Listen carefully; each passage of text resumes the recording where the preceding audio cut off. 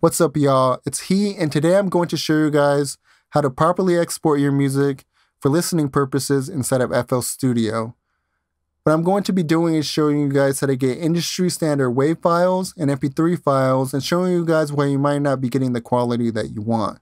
A lot of people complain that their exports don't sound as good as they did when they were making the beat inside of FL Studio, so I'm going to show you guys how to fix that. So without further ado, let's get into the tutorial.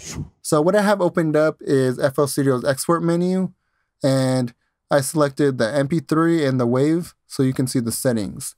Now, for those that don't know, the industry standard format for WAV files is 16-bit WAV files with a sample rate of 44/100.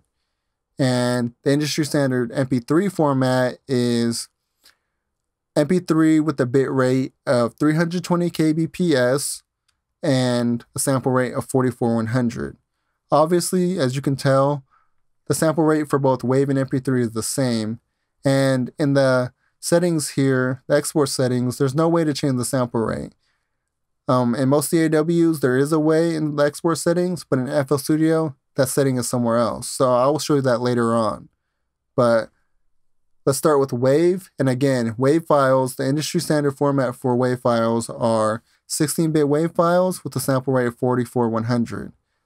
So we need to make sure that our WAV files are 16-bit. So if you go over here to the WAV bit depth, make sure that it's at 16-bit.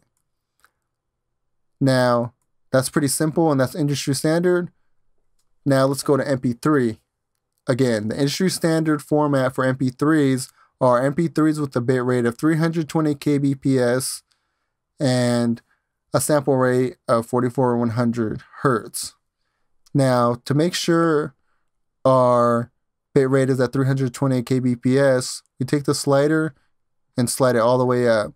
Usually, and from what I've seen, there's nothing higher than 320 kbps. So putting your settings to the highest setting leaves it at 320 kbps. I've never seen anything higher. So usually you're safe to go all the way up. And this is very crucial. You do not want to go any lower than this. WAV files are the highest quality, MP3 files are the lowest quality. And what happens is when you're making beats, you're using WAV samples. And when you export to a WAV file, you're exporting the same thing. So you're exporting, the same quality and nothing changes.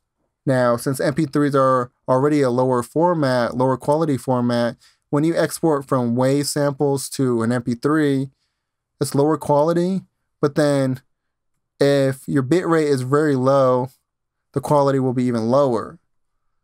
Leaving it as high as it can go, which is 320 kbps, will retain the quality. Any lower affects the quality even more.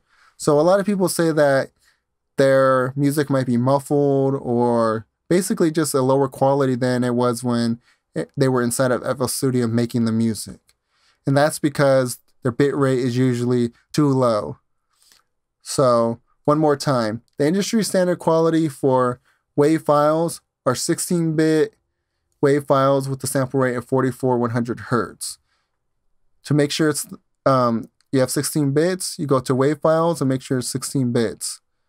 The industry standard format for MP3s is MP3s with a bit rate of 320 kbps and a sample rate of 44/100 hertz. So to make sure MP3s are 320 kbps, you take the slider and make it go all the way to the right and make sure the number says 320 kbps. Using anything lower will affect your quality. Now let me show you guys how to set the sample rate now. So if you go to the top left where my cursor is and click on options, go to audio settings. Now right here where my cursor is, it says sample rate. Make sure this is at 44/100. Usually it's already set there by default, but if you're new to this and you've never heard of this before, please go into these settings and make sure it's at 44/100. Using these settings, the industry standard settings, your quality should be the same as when you were making it inside your DAW. There should be no changes at all, and it should not sound different. So I almost forgot to show you guys this, but I'm back in the export settings again.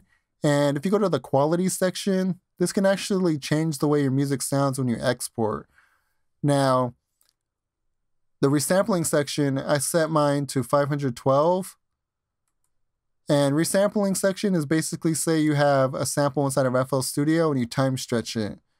Now, FL Studio has to resample it to give you the new version, and this setting changes the quality. I set it to 512, which is the highest one, and then I have HQ for all plugins turned on.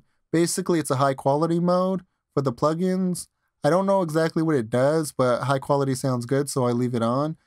I turn dithering off because you can do that in the mastering stage if you need to.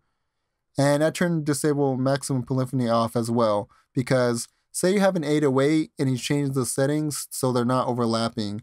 If you turn disable maximum polyphony on, it'll turn off the settings you did and cause your 808s to overlap again. So make sure your settings are like mine, and hopefully this helps you.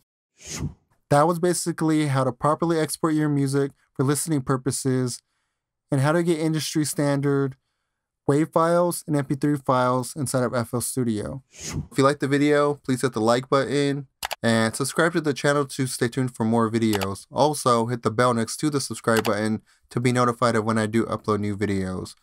You can also follow me on Instagram and Twitter at HEATWAVS. That's HEATWAVS. Same as my YouTube channel name. Thanks for watching, and I'm out. Peace.